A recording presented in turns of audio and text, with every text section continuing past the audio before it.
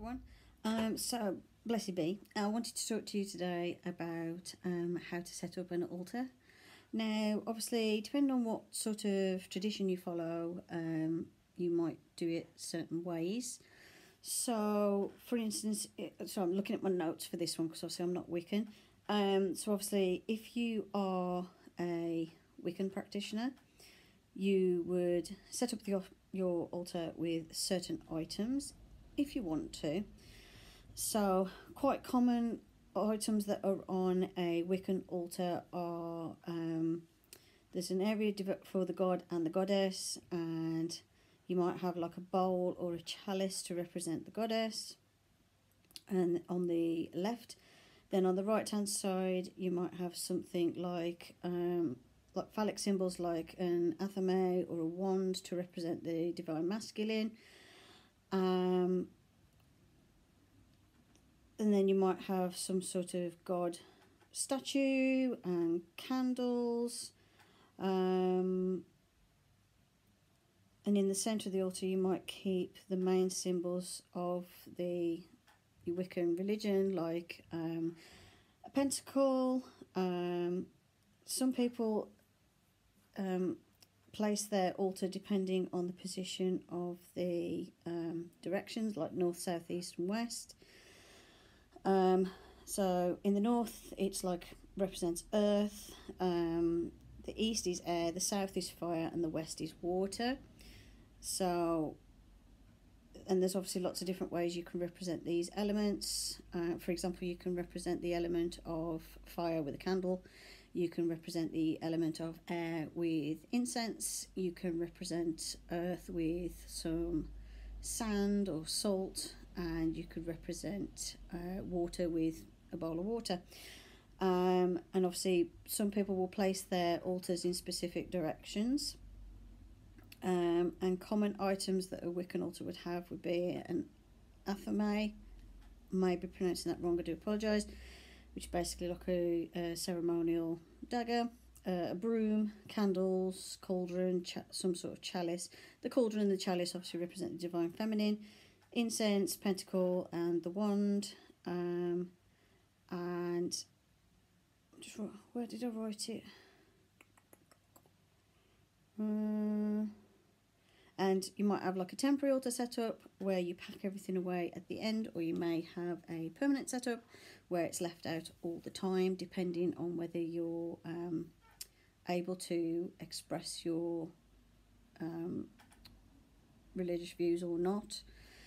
Some people are what we call in the broom closet, so that they can't sort of make it widely known that they're pagan or anything. So they might do one that's in a box. It could be in a shoe box or something, and then you just get the things out when you need. You may have one on permanent display. It depends, because there are ways of having an altar without it looking like an altar as well. But if, like me, you're sort of more pagan side of things, like eclectic pagan, and not so much towards Wicca, then really you can please yourself. So I tend to do my altars quite intuitively, so with what I feel feels right at the time. Quite commonly, like I've got my Gaia altar just in front of me, and that has yeah, I'll turn you around so you can have a look. So sorry for the odd camera angle, but my tripod's not cooperating today.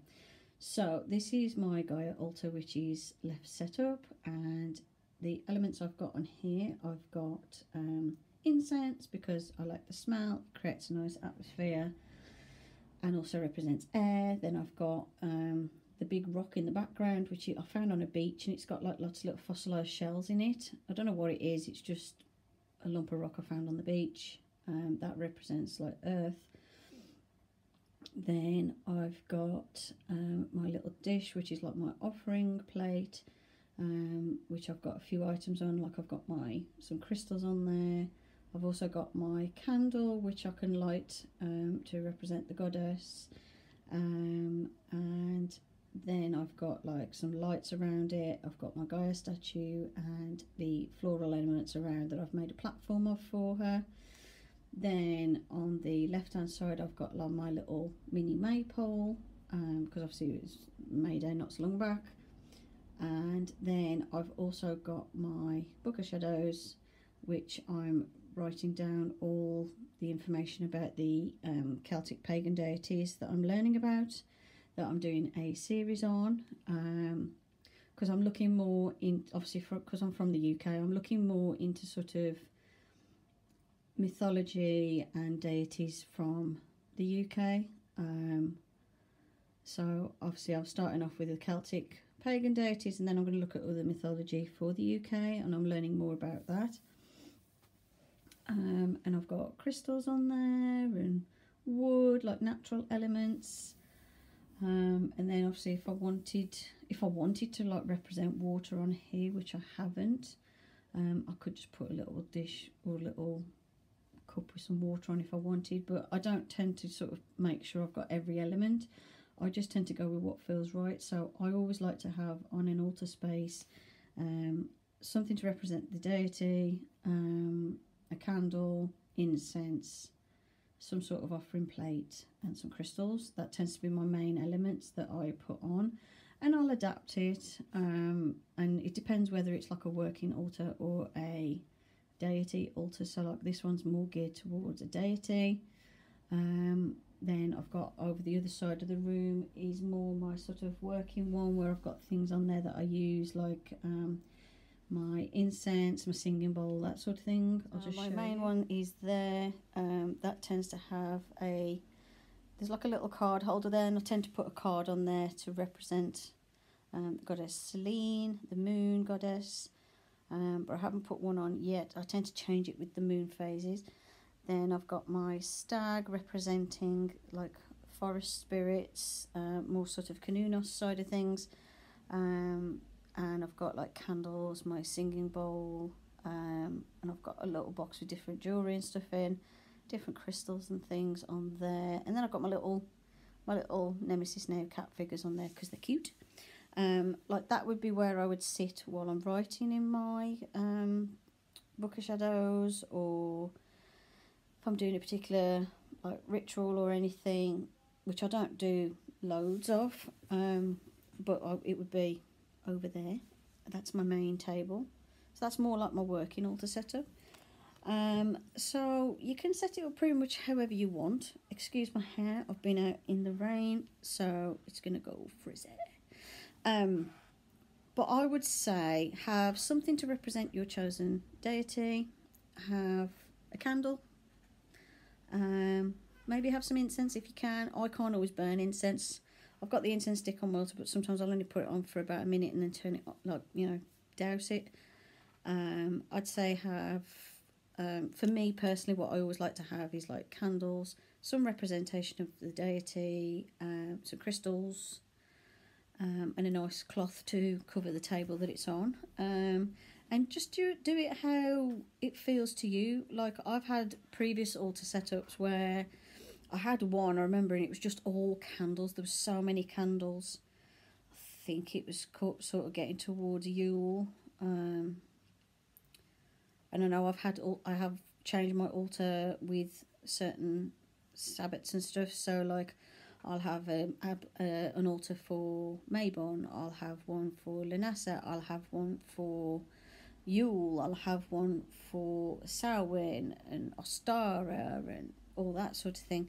So I like to change mine seasonally, sort of like with the Wheel of the Year, because I do follow the Wiccan Wheel of the Year, even though I'm not Wiccan. I'm kind of like, that's why I said I'm like eclectic pagan, because I'll have bits from different things. I mean, it's like my chosen deities, like the deities I feel a connection to, Gaia and Selene. Now Selene is from the Roman pagan pantheon. She's the goddess of the moon. There's also the god Helios from the Roman pantheon. Although I always think of Sol first, so I need to look more into that deity.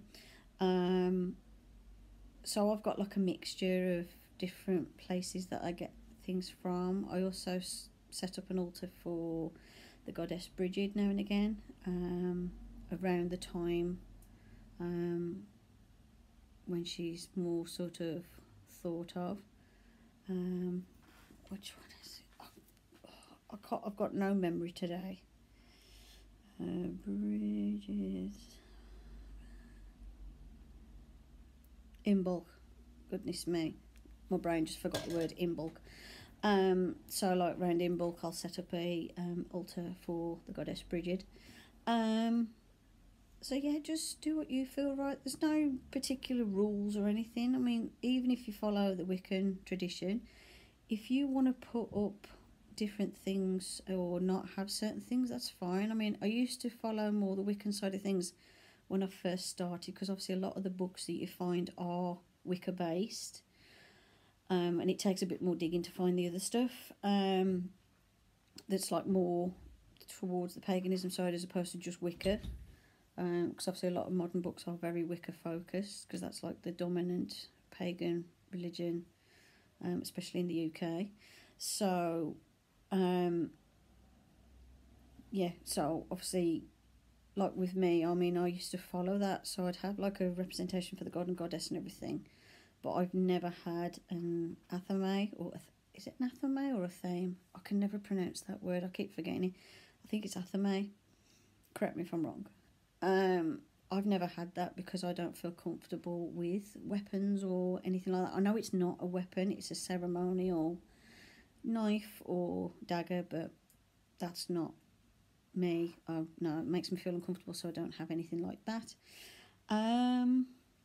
So yeah, I think basically the main point of my video is put on your altar what you want. It's up to you. I like to do card readings now and again, like from my Halloween oracle or my moon oracle, and I will put them on the altars if I've done a reading. Like I'll do a reading that'll be for like the week or something, or the month, and I'll put the card on my altar space as well.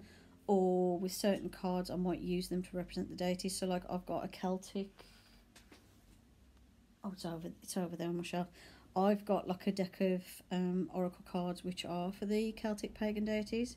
So like when it's in bulk, I'll get the goddess Bridget card out and I'll put that on the altar, so it's like representing Bridget. So yeah, that's all I could think of to tell you about how to set up an altar. I would say have it somewhere where, like if you can have one out on display permanently, have it somewhere where your kids aren't going to mess with it. Have it somewhere where like your cat's not going to mess with it if you've got a cat. Or, you know, if you've got a cat, just either train them not to go on it or just be prepared to keep putting stuff back on when they knock it off, because that's what cats do. Obviously I've got snails, so I haven't got to worry about that. They stay in their enclosure, and I've got a goldfish, so there's no one to interfere with my setups. If you've got small children, just be aware of what you've got on there, especially if they can reach it, because obviously you don't want them to get hurt. I would recommend, if you having certain items like an athame or certain crystals, I would have them put away after you've used them, just because like some small like crystals can be quite small, and obviously they're a choking hazard, and then obviously an athame they could cut their finger on it. Obviously always use fire safety when you're using a candle or incense. Make sure you never leave it unattended while it's burning. Make sure you've properly put it out before you go to bed. So what I tend to do is, if I burn a candle, I don't burn it for too long because I've got asthma, so I can't have things burning for too long. But I might have my candle burning for a little bit, and I just make sure it's completely out and cold before I go to bed. And then with the incense, if I'm not sure, I'll dip the end of the incense in some water just to make sure it's properly out. Because obviously I tend to use only a little bit because I can only have it on for brief periods, and then I'll put it out.